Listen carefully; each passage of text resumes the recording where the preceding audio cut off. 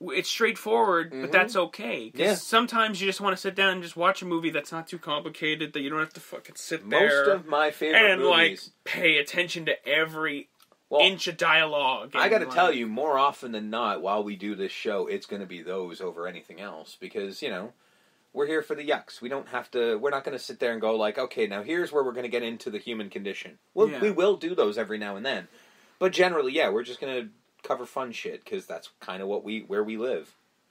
And if it's not being obvious, Delbert is the MVP. Yeah, John Goodman is the fucking man. But like I said even last week, of like pretty much every movie where John Goodman's in, he's probably going to be the MVP. Although John Goodman's a goddamn national treasure. Low key, Margaret is a really good character. She is, but she's a Spitfire and all that. And she would have won if John Goodman wasn't in this movie. Like, plain and simple. So yes, like I said at the beginning of the show, I guess we're promising a more horrific October next year. Next year, I will horror the fuck out of it. Because it was a little bit family friendly this year, for the most part. I mean, I guess the stuff's not family friendly, but... Well, kind of. Sleepaway Camp, not so much. No.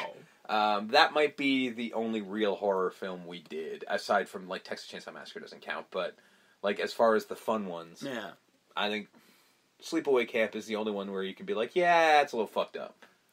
But everything else was just kind of fun. So for the month of November, there'll be no theme. No. It'll just be a grab bag. Yep. We're just going to we just picked some random movies. We literally did. It's kind of funny. Mainly because of Steve's schedule. So. Yeah, I gotta knock this shit out, and I needed stuff that was somewhat easy to get to. And so there'll be no super complicated movies here. Just some straightforward, some...